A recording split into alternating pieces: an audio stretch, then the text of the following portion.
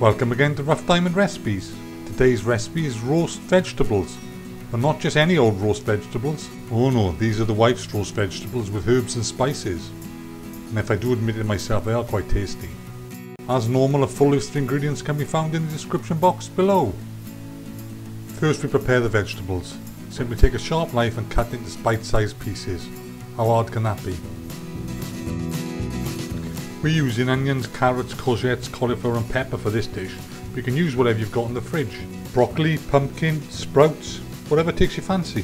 When the vegetables are all cut up and placed in the bowl, it's time to add the herbs and spices. A full list of these and their amounts are in the description box below.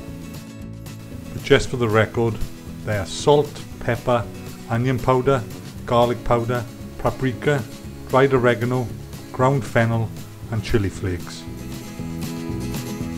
When the herbs and spices have been added, it's time to add quarter cup of good olive oil and mix in. That'll do, Pet. Pet, that'll do. Enough already!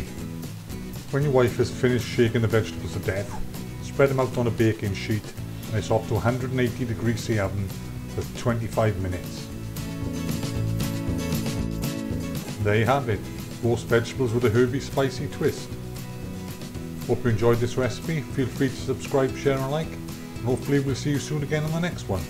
Bye for now.